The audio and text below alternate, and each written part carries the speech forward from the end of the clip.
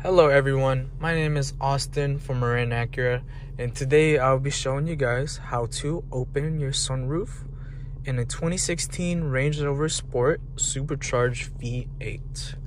So, in order to access this function, you must go next to the rear view mirror, and it should have this button right here on the left side to open your sunroof.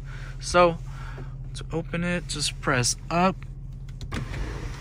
And the first time you do it, it will just open it a little bit just to peek out, and then the next one will open it completely.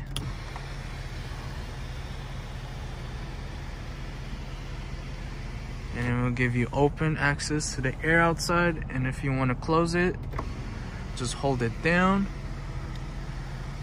and then we'll close it for you. And yeah, that'll be it. My name is Austin from Marin Acura, and thanks for watching.